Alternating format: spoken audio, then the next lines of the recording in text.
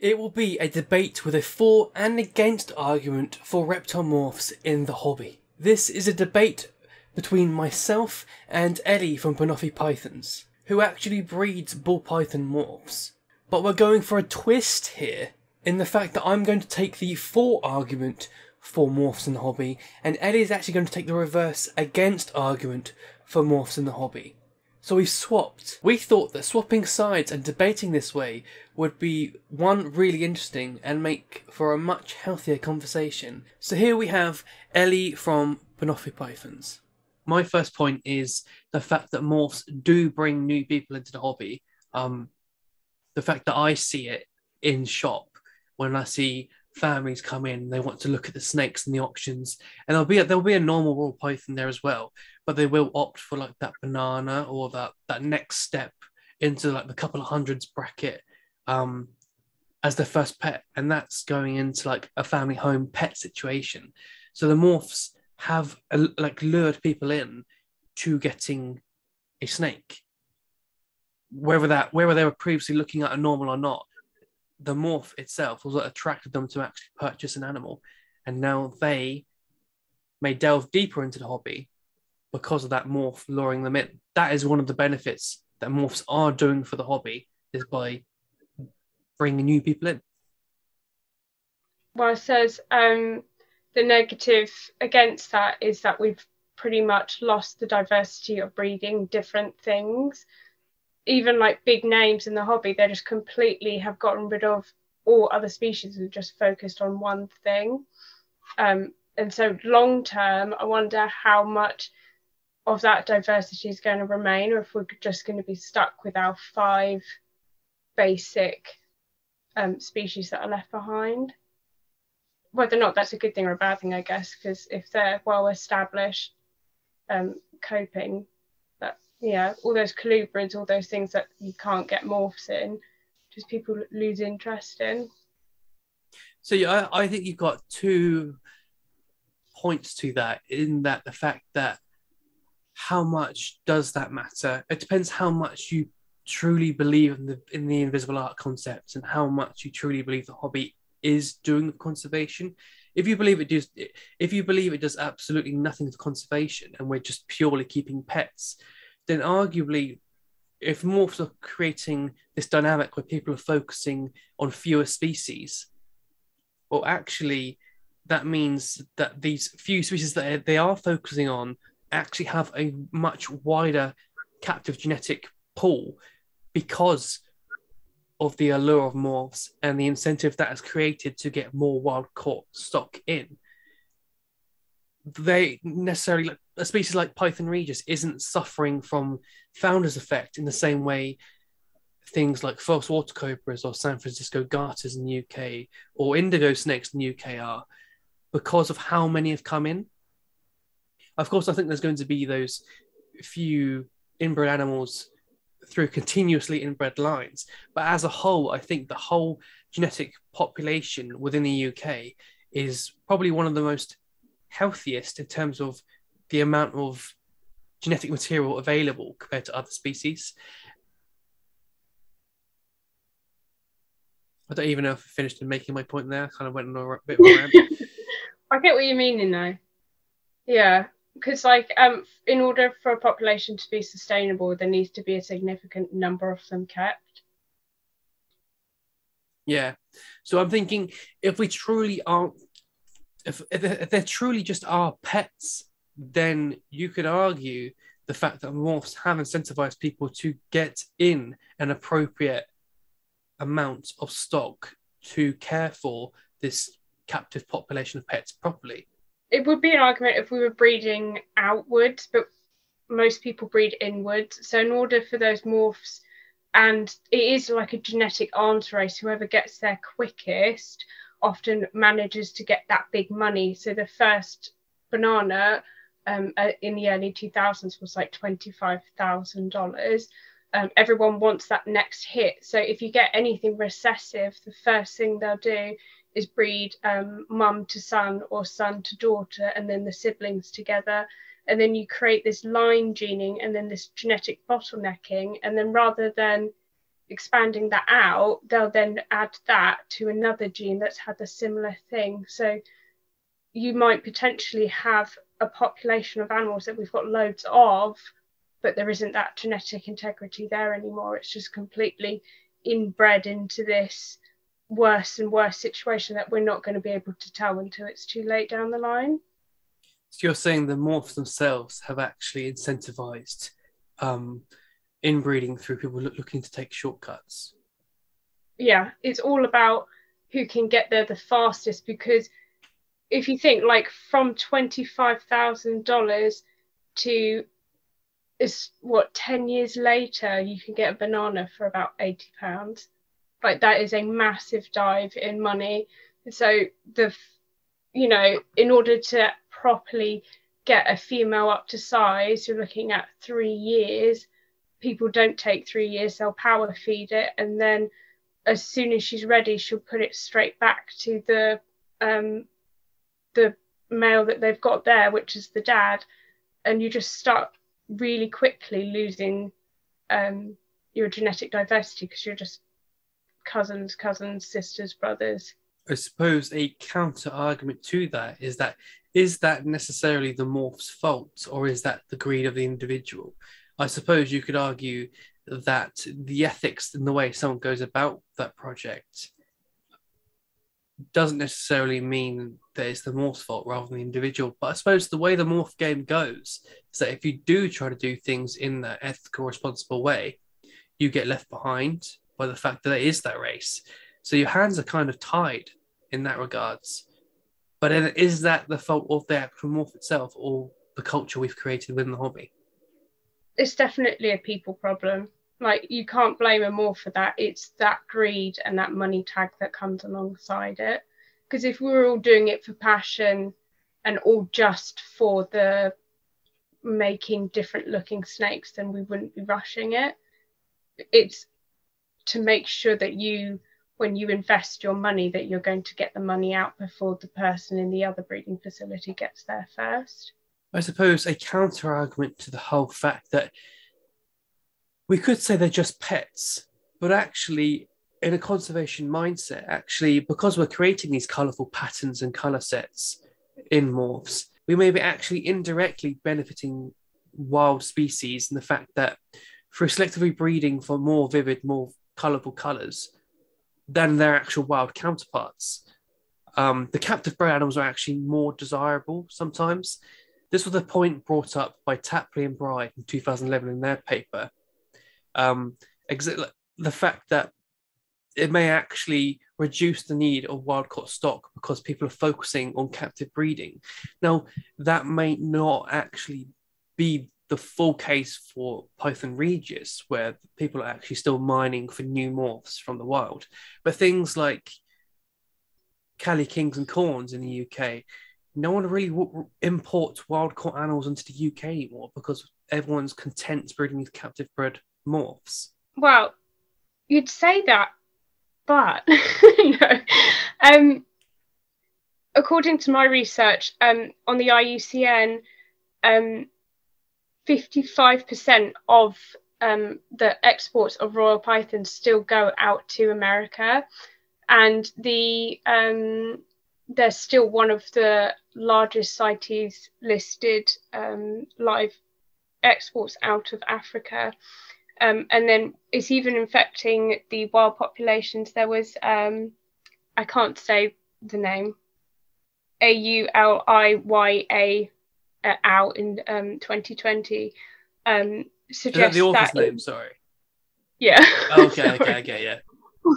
Anyway, the source says that in Togo, Benin, and Ghana, ball pythons are released largely unregulated back into the wild, contributing to foreign genetic material in local subpopulations, and therefore is negatively impacting the fitness of individuals in those populations and therefore their conservation status. And then I was also reading in crested geckos, we've got so many in captive populations, it's currently illegal to export any of the New Caledonian geckos, and yet it's still happening. Well, it's interesting that you say about how the fact that they re-release the females I would say that's more of a logistical issue rather than the fact that it happens. I think if these animals were being re-released to where they were found, they wouldn't be having this problem. But again, if we weren't doing this though, like the whole system of collecting these gravid females, allowing them to lay their eggs, raising up the neonate regis, and then exporting them and then re-releasing the females. If the morph industry wasn't doing this, then it wouldn't be providing this economic support to these rural communities in Africa. It's arguably a very sustainable practice collecting these gravid females and then doing this. The wild population, according to Lucili anyway, isn't severely affected by this practice. The other threat on the wild population is actually bushmeat. So it's a case of the sustainable practice of actually re-releasing these females and then only taking a quota of young from the country for the pet trade, or these actual adult royal pythons go to the bushmeat trade and the animal's dead. No function, not able to functionally breed ever again, and you're just taking away from that population. So it's a counterbalance between, if this diminishes, the economic need of these rural villages is still there. So if we stop importing, then they will rely more on the bushmeat. And then how is that going to affect the wild population? It's a case of an okay situation being taken away, creating a bad situation for the population of wild royals. I think the problem is at the moment we don't know. That's the thing. Even IUCN state that we just do not have enough data. We don't know how much even our collecting now is impacting on them, let alone we haven't got an idea of what actually sustainable looks like. And I think that in the pet trade owes the wild populations to fund those studies. We can't just keep taking it out and making profit off these animals without at least going back and studying and making sure. Well, I would agree. I would say that the thousands of dollars or pounds or whatever currency that is generated through morph production, it would only seem right that we fund studies to make sure that the wild populations aren't actually being completely diminished by this practice. But in theory, so far, although not scientifically measured, in theory, the practice is that this is sustainable. But also, like, these hunters aren't going out miles away from their villages. These hunters are collecting around the vicinities of their villages. So it also incentivizes them to protect these as a key resource, because now you've added a commercial value to them rather than something to just hunt for the bushmeat. The other key point is the fact that the villagers also manage the landscape in a way that they create a mosaic of fields, which benefits the pythons they're trying to collect, but also as a byproduct, it's actually benefiting a whole wide array of species. It's almost like a flagship species in conservation where everything benefits below that, even though people are only focusing on that key species. So you can argue that it's actually that conservation through commercialization in this particular species example. At the moment, in theory, that appears to be the case. Luca Lucili, the guy that spent like 30 odd years in the wild researching them, the person that described them as semi-arboreal and hunting birds and did all the stomach flush studies, he himself recommends that there be a reasonable level of international trade for the pet species, for the pet industry, at elevated prices, should be promoted over the bushmeat, etc. Otherwise, the adult royals will be used for skins and whatnot, if that value and demand for the pet trade isn't there as the more sustainable alternative.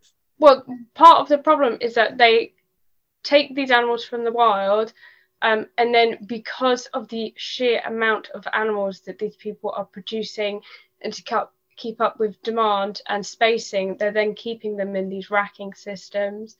So then they have animals that are often not tested, kept in these small, tight drawers for long periods of time all together. So we're bringing in these wild specimens that are bringing diseases into these collections like Nido, and then we're just sending them out into the hobby.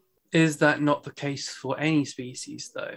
Is that necessarily in relation to morphs? Is disease screening and quarantine and prevention just a larger issue than the hobby at large, rather than just being directly related to morphs?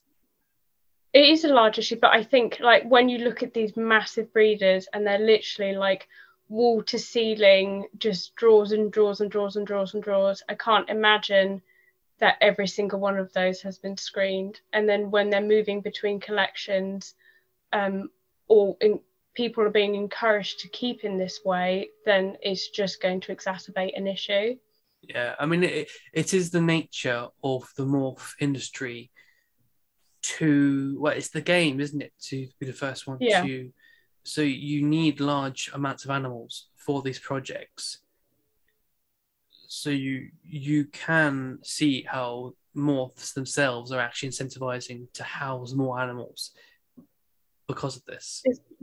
It's the culture of keeping as many as you can in a single space so that you can maximize the amount of products and therefore projects, and then therefore the amount of profit that you're able to bring back into your facility, and then that's at the forefront of the decisions that are being made, opposed to biosecurity or any of the other aspects of keeping them.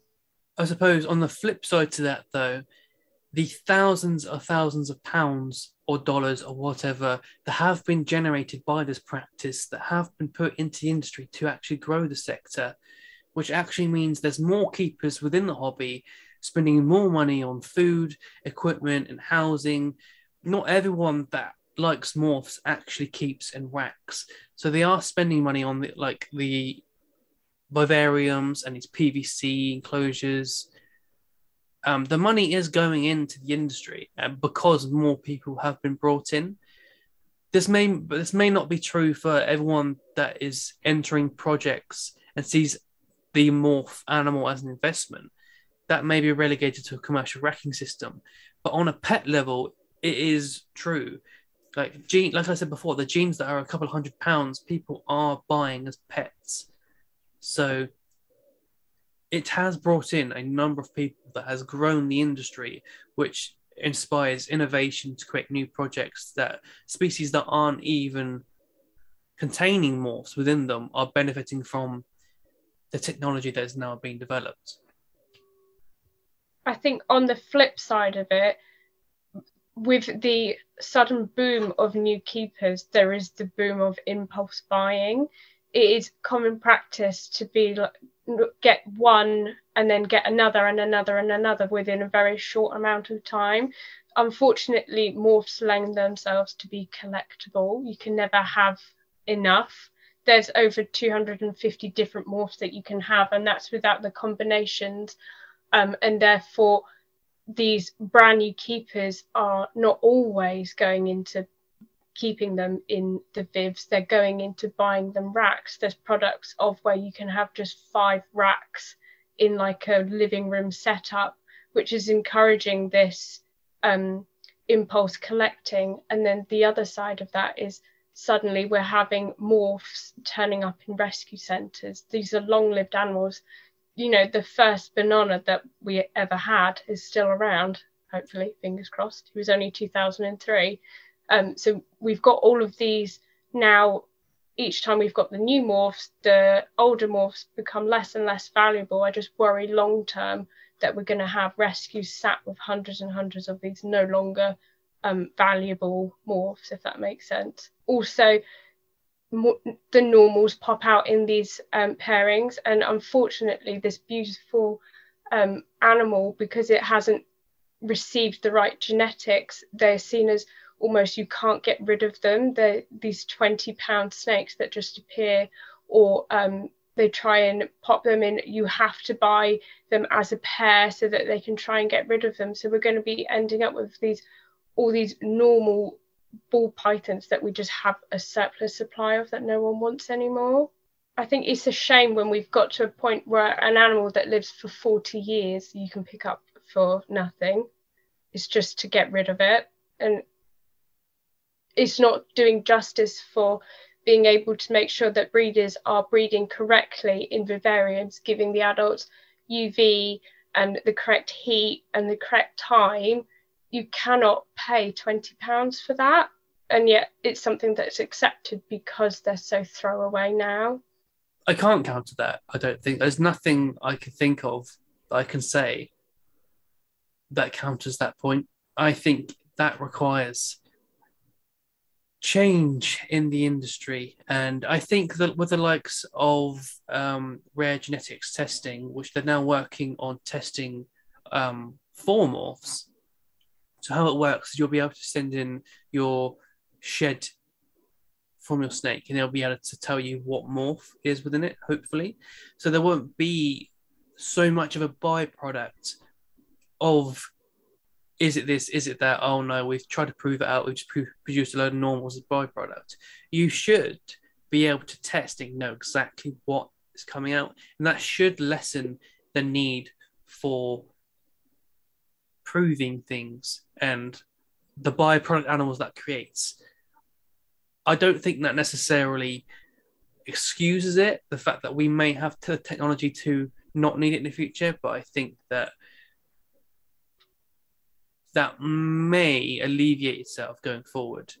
That's a weak argument. I think that's a very weak counter that I can make there, but I am on the opposite side to what I normally think, so I'm trying, guys. I don't really want to go into it too much just because there's so much. I'm just going to go over just because I didn't know there was so much out there in different species. I thought so the classic one is the royal pythons. Just to list a few that have issues with wobbles is spot nose, hidden gene woma, obviously spider. And one of the problems with spider is that there was a recent paper out.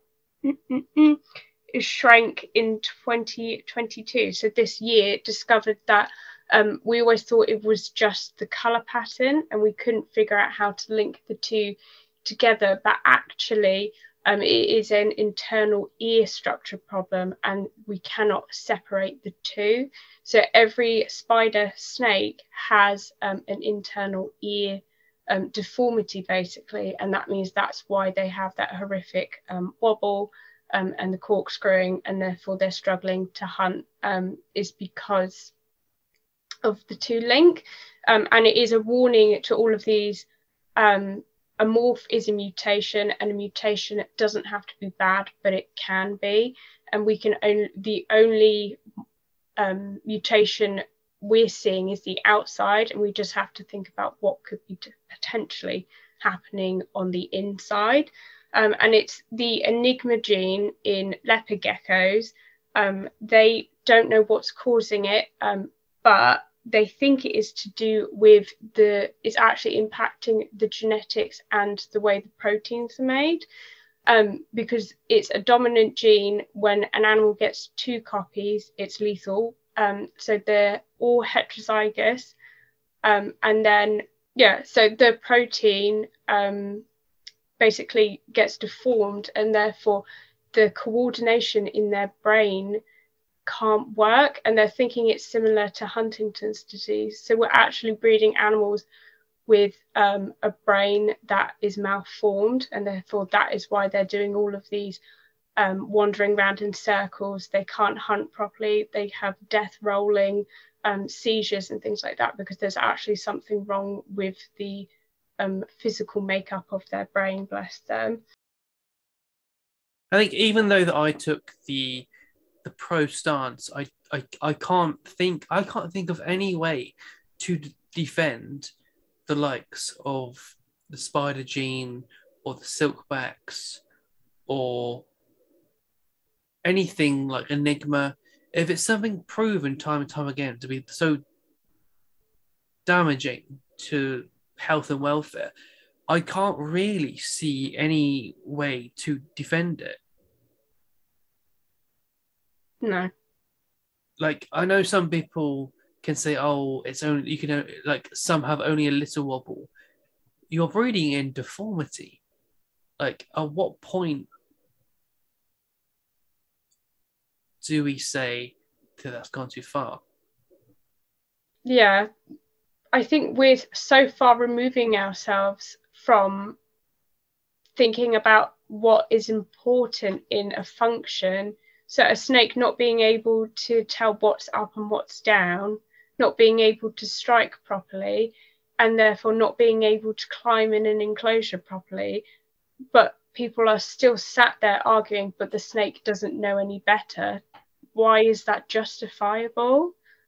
I just don't understand it. And unfortunately, with the gene, you could have a beautiful adult, they only have a slight little wobble in their head, and then you go on to produce babies from them, and they could have the most horrific corkscrews. There's just no way of being able to predict exactly how much the offspring are going to suffer because you've decided to pair them. And I think they have tried to selectively pick the spiders that haven't got the wobble, and they just haven't been able to separate it. And I think at some point you've got to accept that it's not acceptable anymore and just let it go. But I think, unfortunately, there is that money aspect to it. Yeah, I mean, to be fair, that is a hill I'm prepared to die on. I just think of all the morphs available of the like spider, just let spider die. Just let the gene die. We don't need it. There's alternatives that look kind of similar anyway. Like pinstripe looks nice. Like, you don't need it, so let it go. That's what I think. There's cinnamon, for example, on its own is it's not harmful. It's absolutely fine. When you start pairing super cinnamon, so 2 copies of cinnamon, what can happen is that the babies get a cleft palate, or they get back deformity, so they get kinking in the spine, and they can also get pinched skulls and bulbous eyes. But someone produced a super cinnamon pied called a panda pied, and that hit the world with a sensation. It's like a very famous snake, worth a lot of money. The amount of pairings that people have done to try and reproduce that, despite the amount of kinking, cleft palates, like it was, people are solely focused on hitting that big money again, that they can't see the welfare implication of purposely pairing animals you know have a risk of deformities like that. And I think as well, we unfortunately with morphs, people don't pick the right reasons to breed an individual. They pick because they're going to pair these 2 animals together because they've got this and this and this and this and this, and they want to produce this. But no one's thought, is that animal mature enough? Is it a good feeder? Is it a good handleable temperament? Is it coping in the environment? And therefore, I've gone to collections, and they're breeding these animals that are stressed out. They throw themselves out the door every time. But we're breeding it because it has that specific gene, not because it's coping. I think it's a case of not every gene is, in my opinion, acceptable. The intentional inbreeding to take corners, I personally take issue with. And I know, you can argue some of these really pretty morphs can bring people into the hobby, but I also think there's a lot of equally pretty dominant morphs that you could breed and also not do all this recessive line breeding and inbreeding to perpetuate. I think that there could be a lot more ethical choices made to lean towards these dominant morphs. Because inherently, I don't think morphs are wrong. I think the choices people make regarding morphs can be wrong. I see nothing wrong with a leopard or something like yellow belly or something. I take issue with things that affect the animal to such a great degree that it either affects them neurologically or physically, like spider. Even albinism is a dodgy one for me, just because of like the fact that they have the cones in their eyes to see into the ultraviolet spectrum, which means if you want to do everything properly, and I think most people should think they want to do everything properly, then they should have UV to even see properly. But if you're producing something without the melanin in the eye, then they're hypersensitive to bright light. So you're creating this weird dynamic where the animal can't be what it is, and it has to behaviorally adapt itself to just exist, if that makes sense. Like they have to cryptically bask in a way that means that their eyes aren't exposed to light and stuff. But that's not normal for what they are. So I know there are a lot of pretty albino genes, but it's a case of, is something dominant not just as pretty, but without the same welfare implications? I think there's a lot. I think it's still very much the wild, wild west. And I think it has a while to go before, like, it really governs itself properly. Because I don't think there's really any govern. Like, everyone's opinion is equal to each other's, and that's fine. But when opinion seems to equal welfare science, in the sense of, oh, I think spider's fine, so I'm going to carry on, whereas it's a complete decimation of welfare. I think that's the issue. Especially because the single gene spider being banned from breeders' meat. In the UK, that is, yeah. In the UK had a massive backlash. It's still, people were up in arms about it. They didn't want to listen to the reason why, and like see sense of maybe that is an indication that now is the time to stop, because it hasn't stopped it. They've just carried on. It didn't deter anyone. Yeah, I think the place for morphs in the hobby is a weird one, because there's definitely are benefits to morphs, but there's also those major drawbacks. But I don't think that means it's necessarily morphs as a whole. I think it's necessarily a gene by gene basis, is what I think. I think a lot of people will argue about morphs, but not a lot of people are talking about gene by gene basis. I know spider, everyone talks about spider, but there's also a load of genes that also have wobble that no one talks about. Yeah. And they've kind of just like slipped under the radar, kind of like, don't mention it. Yeah, I mean, that's been like kind of swept under the rug. Like, what are the other genes that have wobble other than spider? Champagne, spot nose. I think that's it. Champagne and spot nose. Oh no, hidden gene woma and woma. But there's some that, like for example, lesser, a super lesser produces animals with smaller eyes, or there's desert as a gene. The females die trying to lay eggs. They become they're either infertile and they can't get them produced to lay eggs, or they can never complete the process. And yet no one like bring that. I mean, that's a major welfare issue, not being able to breed as an adult. And there's like other genes that cause kinkings and things like that, but everyone focuses on the spider, I think, because it is so iconic. It's in the same as in, why is it always royal pythons that are picked on when it comes to that? But corn snakes have neurological issues, and so do leopard geckos, and so do carpet pythons as well. I think it's more of a case that the Regis has taken centre stage in that regards, where everyone just focuses on them, the prime of everyone's thoughts when it comes to morph. So you think morph, you think royal python or ball python. So I think that's good. But it's interesting. I don't think morphs are in themselves an issue.